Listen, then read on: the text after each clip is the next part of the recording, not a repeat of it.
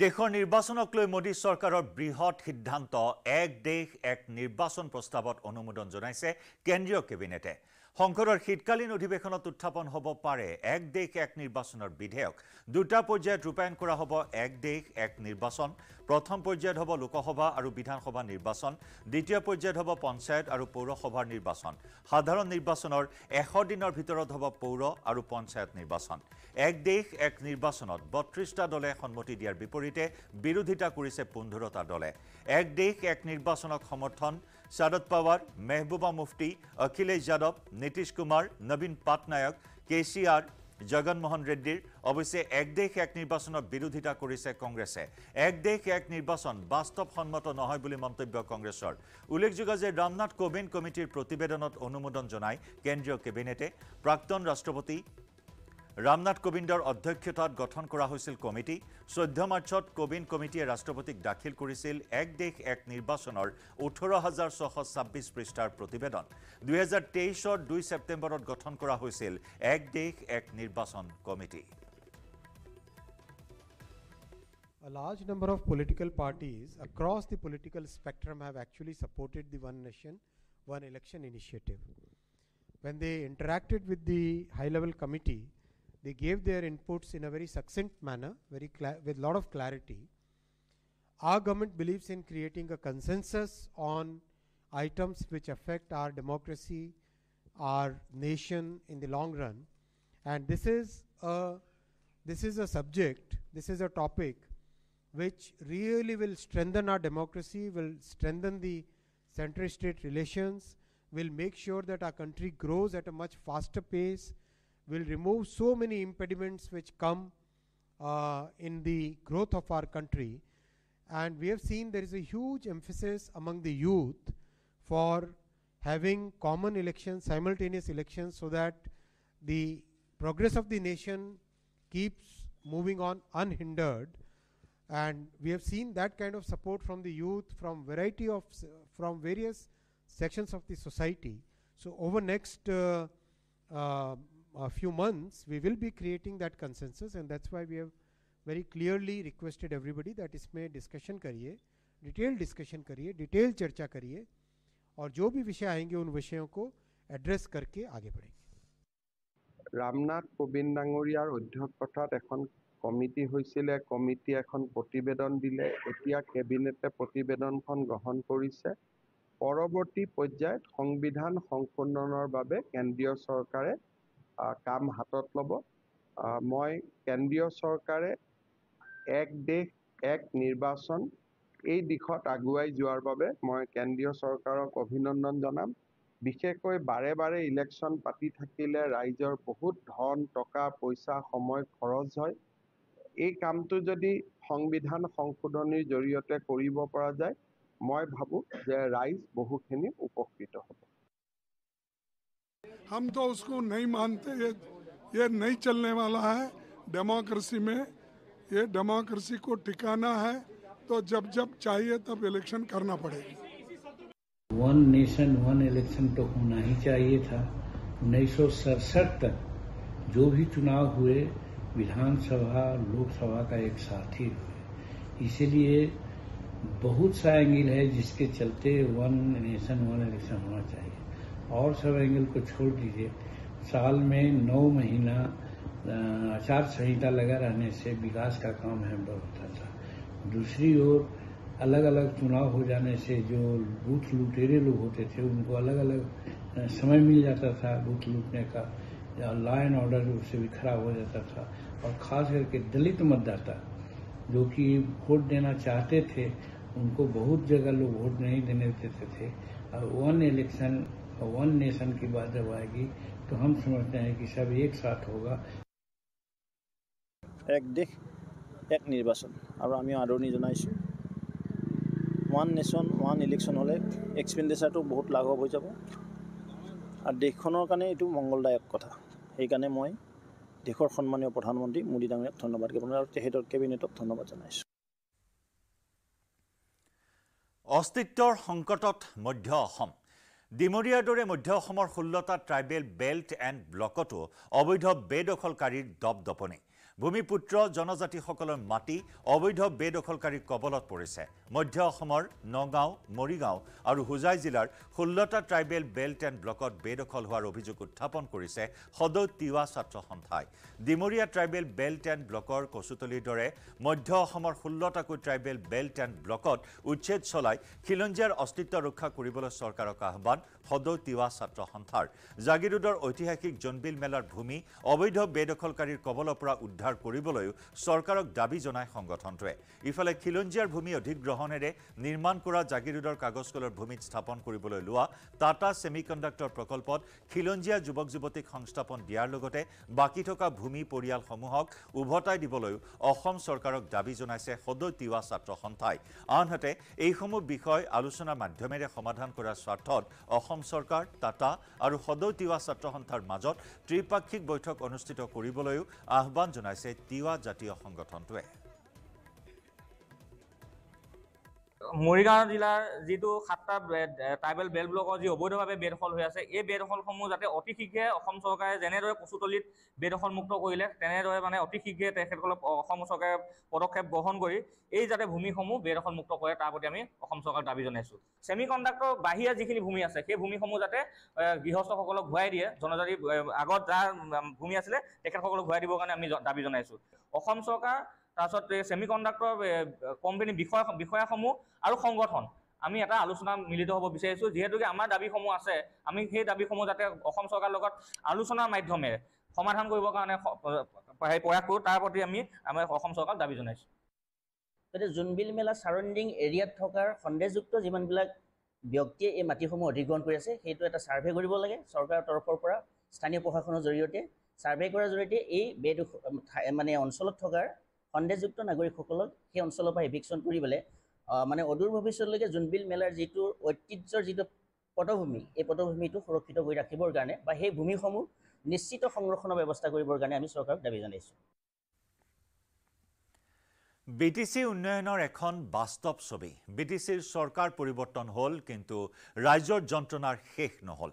আজিও নিৰ্মাণ নহ'ল 2 নম্বৰ গুমা সমষ্টিৰ দলদলিৰ কাঠৰ দলং বিধ্বস্ত কাঠৰ দলঙেৰে বিগত 10-15 বছৰে ৰাইজক জ্বলা-কোলা খুৱাই আহিছে ৰাইজে মেৰামতি কৰি কোনোমতে যাতায়াত কৰি আছে যদিও সম্প্ৰতি ভয়ংকৰ ৰূপ ধাৰণ কৰিছে এই কাঠৰ দলংখনে দলঙৰ অভাৱত নিৰাপদে চলাচল কৰিব নোৱাৰে গাঁৱৰ ৰাইজ স্কুল কলেজৰ ছাত্ৰ-ছাত্ৰীয়ে এখন দলং নথকাত দলদলি অঞ্চলকে ধৰি 10খনৰো অধিক গাঁও এতিয়া চিকিৎসা সেৱাৰ পৰা বঞ্চিত হৈ আহিছে অৱশেষত জনপ্ৰতিনিধি চৰকাৰৰ ওপৰত ভৰসা নকৰি নিজেই টকা তুলি গাঁৱৰ ৰাইজে মেৰামতি কৰিলে দলং বিগত 2 দিন ধৰি ৰাইজে নিজে মেৰামতি কৰিছে এই দলংখন স্বাধীনতা হোৱাৰ পিছৰ পৰাই যি অৱস্থাত আমি জনজীৰ্ণ অৱস্থাত আজি খোজ কাঢ়িব লগা বা আমাৰ কোনো অসুবিধা ছাত্ৰ ছাত্ৰী বা স্কুলৰ পৰা ছাত্ৰ ছাত্ৰীৰ পৰা শিক্ষকসকলেও যাবলৈ বহুত অসুবিধা পাই আছে কাৰণ আজিলৈকে কোনো পাকি ব্যৱস্থা হোৱা নাই আজি 5 বছৰৰ পৰাই পাকি কিবা হৈ আছে পোষ্টবিলাক আজিলৈকে সম্পূৰ্ণ হ'ব পৰা নাই এইটো কিয়ৰ কাৰণত এইটো চৰকাৰে অলপ কিবা তদন্ত কৰি এইটো যাতে আমাক অতি সোনকালে বা একদম আমাৰ এইটো এটাটোৰ ব্যৱস্থাটো অতি সোনকালে কৰি দিয়ে এইটোৱে আমাৰ চৰকাৰৰ লগত অনুৰোধ থাকিল আমাক এইখিনি অসুবিধাৰ পৰা উদ্ধাৰ কৰিবৰ কাৰণে আমি বিটিচিৰ চিফ মাননীয় প্ৰমোদ বড়ো মহোদয় আৰু আমাৰ আসামৰ মুখ্যমন্ত্ৰী মাননীয় হেমন্ত বিশ্ব শৰ্মা ডাঙৰীয়ালৈ এইটোৱে মেছেজ দিবলৈ বিচাৰোঁ যে আমাৰ কাৰণে কিবা এটা চিন্তা কৰক ছাৰ যে আমিও যেনে বেলেগ গাঁৱৰ নিচিনা বেলেগ গাঁৱৰ ৰাইজৰ নিচিনা যাতায়াতৰ যেনে সুবিধা পাওঁ ৰাস্তা দলঙৰ কাৰণে আমি এইখিনিয়ে ছাৰৰ পৰা অনুৰোধ কৰোঁ মইনাবাৰীত উৎখাত চাইবাৰ অপৰাধী চক্ৰ 5টা কুখ্যাত চাইবাৰ অপৰাধী গ্ৰেপ্তাৰ ধৃত জাহানুৰ আলী ফিৰদৌছ আলী ৱাকিবুৰ ৰহমান হুছেইন জাহাংগীৰ আলী বাবুল ইছলাম ধৃত 3 চাইবাৰ অপৰাধীৰ ঘৰ ঢিঙত বুলি জানিব পৰা হৈছে পুনৰ মইনাবাৰীত অভিযান চলাই চাইবাৰ অপৰাধী চক্ৰ উৎখাত কৰা হৈছে 5টা কুখ্যাত চাইবাৰ অপৰাধী গ্ৰেপ্তাৰ জাহানুৰ আলী ফিৰদৌছ আলী ৱাকিবুৰ ৰহমান হুছেইন জাহাংগীৰ আলী আৰু বাবুল ইছলাম ধৃত 3 চাইবাৰ অপৰাধীৰ ঘৰ ঢিঙত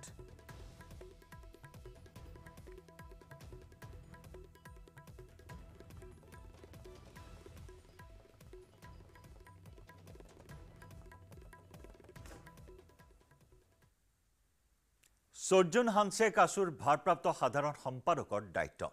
স্থায়ী সাধাৰণ সম্পাদক নিৰ্বাচিত নকৰালৈ সৰ্জুনক ভাৰপ্ৰাপ্ত সাধাৰণ সম্পাদকৰ দায়িত্ব প্ৰদান আসু নেতৃত্বৰ আসুৰ মুখ্য কাৰ্যালয়ত উৎপল শৰ্মাৰ সভাপতিত্বত অনুষ্ঠিত হয় ৰাজ্যিক কাৰ্যনিৰ্বাহক আসুৰ আন সহকাৰী সাধাৰণ সম্পাদকৰ মতামত লৈ সভাপতি উৎপল শৰ্মা আৰু মুখ্য উপদেষ্টা সমুজ্জ্বল কুমাৰ ভট্টাচাৰ্যই ভাৰপ্ৰাপ্ত সাধাৰণ সম্পাদক ৰূপে প্ৰস্তাৱ আগবঢ়াইছিল সৰ্জুন হানছেৰ নাম সভাপতি আৰু মুখ্য উপদেষ্টাৰ প্ৰস্তাৱক আসুৰ বিষয়ববীয়া আৰু সদস্যসকলে সমৰ্থন জনোৱাৰ পিছতে ভাৰপ্ৰাপ্ত সাধাৰণ সম্পাদক ৰূপে নিৰ্বাচিত হয় সৰ্জুন হানছে ভাৰপ্ৰাপ্ত সাধাৰণ সম্পাদক ৰূপে 4 মাহ দায়িত্ব পালন কৰিব সৰ্জুন হানছে 4 মাহৰ ভিতৰত আসুৰ সাধাৰণ সভাত নিৰ্বাচিত হ'ব স্থায়ী সাধাৰণ সম্পাদক 2025 চনৰ জানুৱাৰীৰ শেষ সপ্তাহত অনুষ্ঠিত হ'ব আসুৰ সাধাৰণ সভা পৰৱৰ্তী ৰাজ্যিক কাৰ্যনিৰ্বাহকত থিৰাং হ'ব সাধাৰণ সভাৰ স্থান প্ৰাক্তন সাধাৰণ সম্পাদক শংকৰজ্যোতি বৰুৱা ডাঙৰীয়াই অব্যাহতি গ্ৰহণ কৰাৰ পিছত আজিৰ ৰাজ্যিক কাৰ্যনিৰ্বাহকৰ সভাই পৰৱৰ্তী স্থায়ী সাধাৰণ সম্পাদক নিযুক্তি নোহোৱা পৰ্যন্ত মনোনীত নোহোৱা পৰ্যন্ত ছাত্ৰ সন্থাৰ ভাৰপ্ৰাপ্ত সাধাৰণ সম্পাদক হিচাপে সৰ্জুন হানছে ডাঙৰীয়াক নিৰ্বাচিত কৰিছে আৰু খুব এটা ইতিবাচক বিষয় আমাৰ আৰু 4 মাহৰ ভিতৰত সাধাৰণ সভা অনুষ্ঠিত হ'ব সাধাৰণ সভাই স্থায়ী সাধাৰণ সম্পাদক নিযুক্তি দিব তেতিয়ালৈকে সৰ্জুন হানছে ডাঙৰীয়াই ভাৰপ্ৰাপ্ত সাধাৰণ সম্পাদক হিচাপে দায়িত্বভাৰ কঢ়িয়াই লৈ যাব আৰু সকলো সহকাৰী সাধাৰণ সম্পাদকৰ মতামত লৈ যেতিয়া আমি কাৰ্যনিৰ্বাহকত মই আৰু মুখ্য উপদেষ্টা ডাঙৰীয়া সৰ্জুন হানছে ডাঙৰীয়াৰ নামটো প্ৰস্তাৱ কৰিছোঁ সকলো কাৰ্যনিৰ্বাহক সদস্যই খুব সৰ্বসন্মতিক্ৰমে হৰ্ষোল্লাসৰ মাজেৰে থিয় হৈ হাত চাপৰি বজাই তেখেতক অভিনন্দন জনাইছে আৰু প্ৰস্তাৱটি গৃহীত কৰিছে আৰু সৰ্জুন হানছে ডাঙৰীয়ালৈ আমি অভিনন্দন জ্ঞাপন কৰিছোঁ আৰু অনাগত দিনত তেওঁৰ নেতৃত্বত ছাত্ৰ সন্থাটো অধিক শক্তিশালী হ'ব বুলি আশা প্ৰকাশ কৰিছোঁ একে সময়তে আন এটি বিষয় যোৱা 6 ছেপ্টেম্বৰত সাধাৰণ সম্পাদকগৰাকীৰ বিৰুদ্ধে এগৰাকী ছাত্ৰ সন্থাৰে সদস্যাই অভিযোগ উত্থাপন কৰাৰ পিছত এটা বেলেগ ধৰণৰ পৰিৱেশৰ সৃষ্টি হৈছিলে যেহেতু এই মুখ্য কাৰ্যালয়ত এটা পবিত্ৰ স্থানত মই থিয় হৈ আপোনালোকৰ আগত মই অসমবাসী আৰু কাৰ্বি আংলংবাসী মই কাৰ্ডম আৰু শ্ৰদ্ধা জনাইছোঁ পোনপ্ৰথমভাৱে আৰু যিহেতু আজি গুৰুত্বপূৰ্ণ এটা জৰুৰী কাৰ্যনিৰ্বাহকত সন্থাৰ সন্মানীয় সভাপতি উৎপল শৰ্মা ডাঙৰীয়া আৰু সন্থাৰ মুখ্য উপদেষ্টা ডক্টৰ সমুজ্জ্বল কুমাৰ ভট্টাচাৰ্য ডাঙৰীয়া লগতে সদৌ ছাত্ৰ সন্থাৰ কেন্দ্ৰীয় কাৰ্যনিৰ্বাহক সদস্য সকলক মই ধন্যবাদ জ্ঞাপন কৰিছোঁ যিহেতু এটা ঘোৰ এটা দায়িত্ব দিয়াৰ বাবে তাৰ লগে লগে মই প্ৰত্যেকটো জিলা কৰ্মচাৰী জিলা ভিত্তিত সভাপতি সন্মানীয় লগতে আঞ্চলিক পৰ্যায় তাৰপিছতে আঞ্চলিক পৰ্যায় কৰ্মীসকলক মই তেওঁলোকৰ আহিব লগা দিন তেওঁলোকৰ সহায় সহযোগ আৰু কামনা বিচাৰিছোঁ আৰু অভিভাৱকসকলৰ পৰা আশীৰ্বাদ বিচাৰিছোঁ যেহেতু আপোনালোকে গম পাইছে যিহেতু 4 মাহলৈকে পূৰ্ণাংগ সাধাৰণ সভা নোহোৱালৈকে এই গুৰুত্বখন চলাই নিবলৈ মোক আজি এই দায়িত্বখন অৰ্পণ কৰিছে গতিকে এই 4 মাহখন যাতে সমগ্ৰ অসমৰ